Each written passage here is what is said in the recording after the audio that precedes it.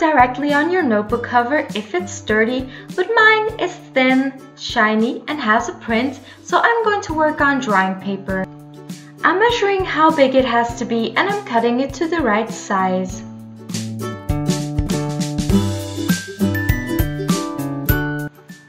For this technique, you can use drinking straws or a pipette.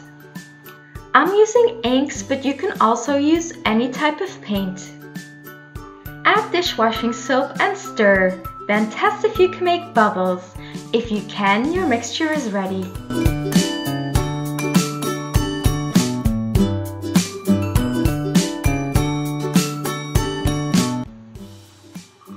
You want to create bubbles on your paper.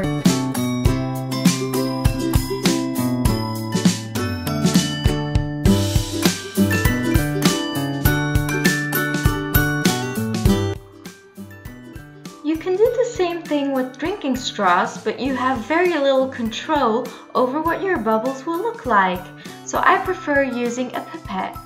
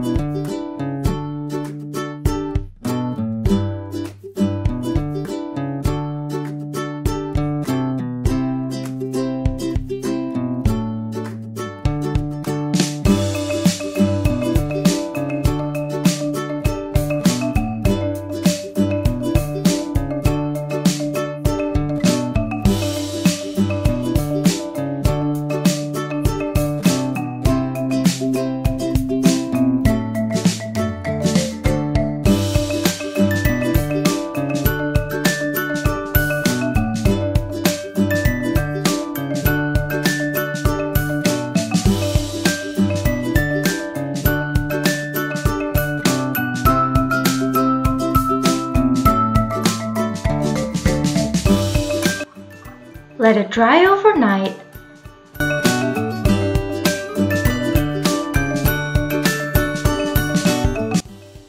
Now you want to glue your artwork to your notebook cover. I'm using a Bison universal stick because it's super glue, which will make it really sturdy.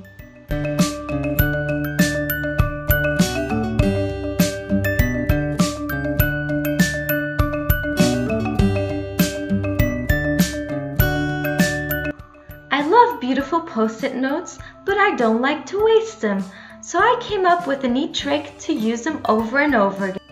Line up your post-it notes on the inside of your notebook cover. Then cut a self-adhesive clear plastic film to the size of your page.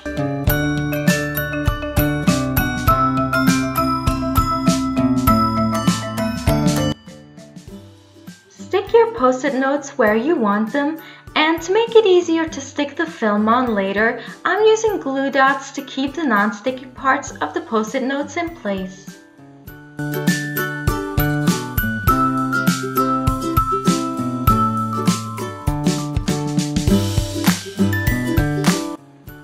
Finally, lay the film on top of the post-it notes and remove any air bubbles.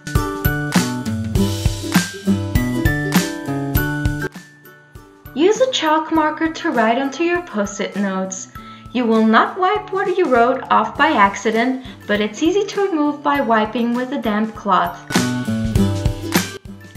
These googly eyes page markers are so much fun and so simple to make. All you have to do is glue your favorite colors of googly eyes to paper clips with a hot glue gun. And that is it.